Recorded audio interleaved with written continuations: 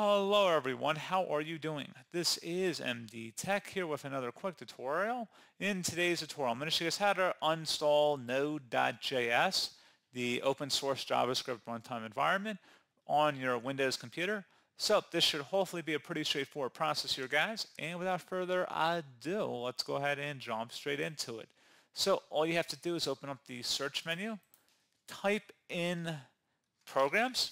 Best match, come back with add or remove programs, open that up. In the search apps field, type in Node.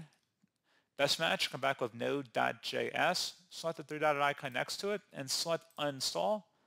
This app and its related info will be uninstalled. Select uninstall. Select yes.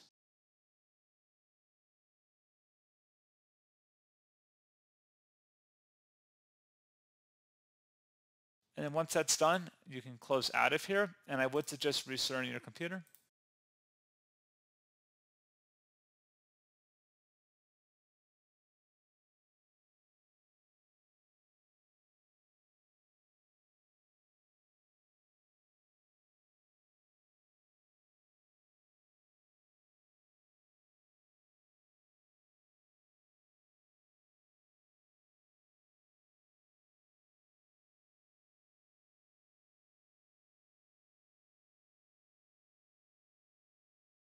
And there you go, guys. So hopefully that was a pretty straightforward process. And as always, thank you for watching. I do hope I was able to help you out. And I do look forward to catching you all in the next tutorial. Goodbye.